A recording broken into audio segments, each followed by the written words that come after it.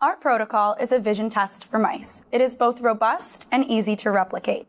While many mouse vision tests are available, the Looming experiment is one of a few methods to test the image-forming pathway, which is not a visual reflex pathway. While many other visual behavioral assays require extensive training and animal surgery, the Looming technique requires little experimental training.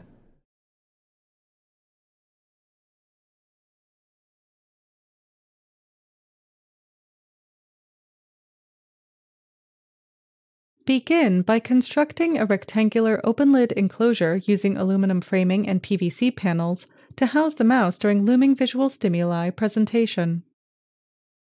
Lay a sheet of paper to cover the entire floor of the enclosure to ensure easy cleanup between trials. Then, add an opaque shelter in a corner of the enclosure with an entrance facing the center of the arena for easy entrance and exit. Secure a camera with a wide-angle lens to a table-mounted stand adjacent to the enclosure for capturing the mouse's behavior. Next, set up a computer monitor on top of the enclosure.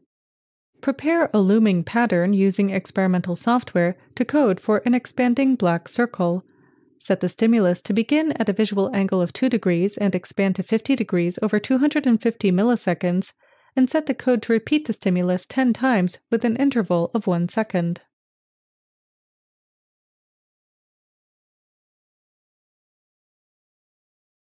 Begin by selecting a mouse for the experiment, as well as 3 blind mice to ensure response to Looming stimulus was truly a visually guided behavior.